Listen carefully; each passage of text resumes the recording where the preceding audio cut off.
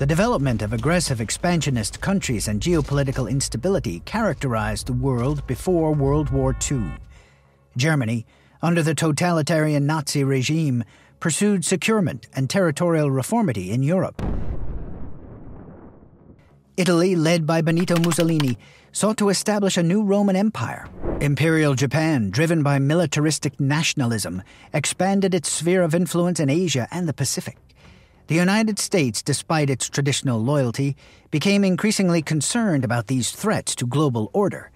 However, it lacked a robust, centralized intelligence agency capable of collecting and analyzing the strategic information necessary to counter these dangers. Recognizing this strategic deficiency, President Franklin Delano Roosevelt took action. Under the recommendation of William J. Donovan, a decorated World War I veteran and prominent lawyer, Roosevelt created the Office of Strategic Services, the OSS, in June 1942. The mandate of the OSS was twofold: intelligence gathering and the carrying out of black ops operations. This was a turning point in American military and intelligence strategy, the first coordinated effort for espionage, sabotage, and subversion beyond traditional warfare. Donovan, known as Wild Bill for his courageous leadership style, became the driving force behind the OSS. He envisioned an organization distinct from existing intelligence structures, bringing together a diverse array of individuals. Recruits included academics, athletes, linguists, and experts from various fields, selected for their ingenuity, bravery, and unconventional thinking. The OSS was divided into vital departments, each fulfilling a specialized role. Secret intelligence collected information through traditional espionage techniques, infiltrating enemy networks and intercepting communications. Special Operations was responsible for sabotage missions, training resistance fighters, and conducting unconventional warfare. X-2 was the counter-espionage unit, tasked to protect sensitive information and counter enemy intelligence operations. Other crucial divisions included Research and Analysis, responsible for interpreting gathered intelligence and morale operations, which deployed psychological warfare tactics. The OSS workforce, as diverse as its operations, included soldiers, academics, linguists, engineers, journalists, and more. The agency's recruitment practices emphasized skills, intellect, and resourcefulness over traditional military backgrounds. OSS agents infiltrated occupied Europe and Asia, establishing links with local resistance networks and providing training, arms, and supplies.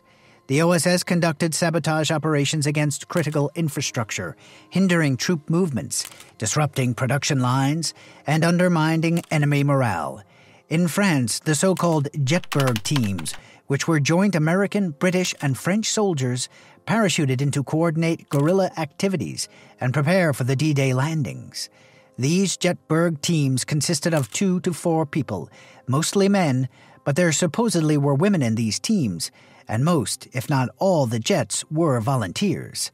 Their motto was surprise, kill, vanish, and they certainly stuck to that motto. These teams were instrumental for the further development of Special Operations Forces in the years thereafter. Getting back to the members of the Jets, the OSS adopted a progressive approach by including female operatives in its paramilitary units, women like Virginia Hall, who earned the Gestapo's designation as the most dangerous of all Allied spies, played vital roles within Jetberg teams and OGs. They served as radio operators, couriers, and full-fledged agents alongside their male counterparts. In Yugoslavia, OSS operatives supported Tito's partisans against German occupation. In the Far East, they worked alongside Chinese guerrillas and aided downed Allied pilots. They adapted existing technologies and developed new ones for espionage and clandestine warfare. They established clandestine radio networks to maintain contact with resistance groups and operatives. The Research and Development Branch created specialized equipment, including silenced pistols, compact explosives, and disguises. OSS agents were trained in lock-picking, demolitions, map reading, and close-quarters combat. They utilized propaganda, psychological warfare, and disinformation tactics. The Office of Strategic Services expanded its role beyond traditional intelligence gathering, developing a significant paramilitary component during World War II. This shift led to specialized units designed for sabotage, unconventional warfare, and supporting resistance movements in occupied territories. Operational groups, or OGs, formed the backbone of the OSS paramilitary capabilities. These elite teams infiltrated occupied territories, often via parachute or clandestine sea insertion, focusing on sabotaging enemy infrastructure and logistics. OGs disrupted critical railways and communication lines, conducted ambushes, and armed and trained local resistance groups across Europe and Asia. Maritime units played a key role in the OSS's seaborne operations. Utilizing a variety of vessels, they infiltrated agents and supplies into enemy-held territories, conducted reconnaissance missions, and supported sabotage efforts along coastlines.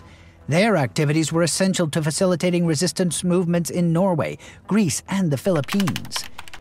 Another unit worth mentioning is the wireless intercept and direction-finding teams.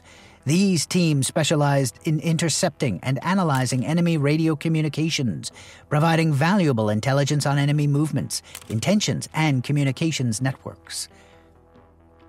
All OSS paramilitary operatives, regardless of gender, underwent rigorous training that emphasized physical and psychological resilience. Skills such as demolitions, map reading, close-quarters combat, and clandestine communications were integral to their training. The demanding selection process prioritized adaptability, resourcefulness, and the ability to operate independently under extreme pressure. The end of World War II brought about significant changes to the American intelligence landscape. Despite its wartime successes, the Office of Strategic Services was disbanded in September of 1945 by order of President Harry S. Truman. Several factors contributed to this decision. Firstly, the OSS, under the leadership of William Wild Bill Donovan, had envisioned a permanent centralized intelligence agency in the post-war era, a concept met with resistance from existing military and intelligence communities. Additionally, some viewed the OSS's clandestine activities and unconventional methods as incompatible with peacetime operations. However, the emerging Cold War and the recognition of a continued need for intelligence capabilities led to the passage of the National Security Act of 1947. This landmark legislation established a unified defense structure through the creation of the Department of Defense, and more importantly, for our focus, it created the Central Intelligence Agency. The CIA was tasked with coordinating the nation's intelligence activities and providing analysis to policymakers. The transition from the OSS to the CIA was not an outright termination and replacement. Many of the OSS's functions and personnel were directly absorbed into the newly formed agency. The covert operations and paramilitary expertise that were the hallmark of the OSS were integrated into the CIA's Special Activities Division. This branch became responsible for clandestine operations, sabotage, and support for foreign resistance movements, a direct continuation of the OSS's wartime legacy. The influence of the OSS extended beyond the CIA. Other specialized units evolved from its structure. The U.S. Army Green Beret traced their lineage back to former OSS operational groups. Their unconventional warfare capabilities and focus on training and supporting indigenous forces echo the OSS's operational model. Additionally, the Department of State's Bureau of Intelligence and Research was created to fill the analytical role performed by the Research and Analysis branch of the OSS. The Cold War era saw the CIA's Special Activities Division engage in covert actions and proxy conflicts across the globe. From training and supporting anti-communist rebels in Central America and Southeast Asia to conducting clandestine operations in Eastern Europe, the CIA's paramilitary arm sought to counter Soviet influence on a vast stage.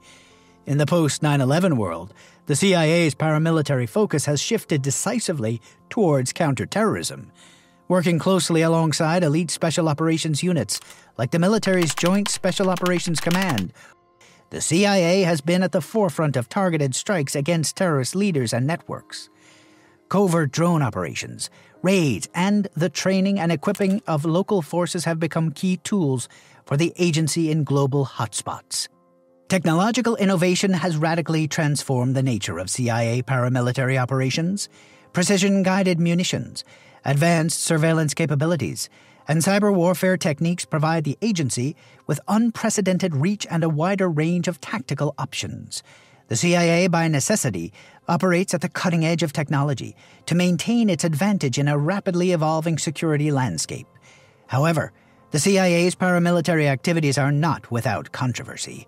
The lack of transparency surrounding these operations raises concerns about accountability and oversight.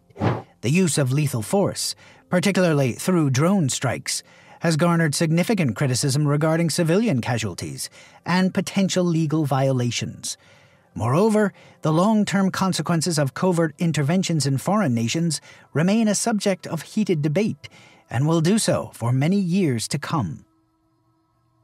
If you like what we're doing here, consider subscribing and leave your thoughts and recommendations in the comments. See you in the next video.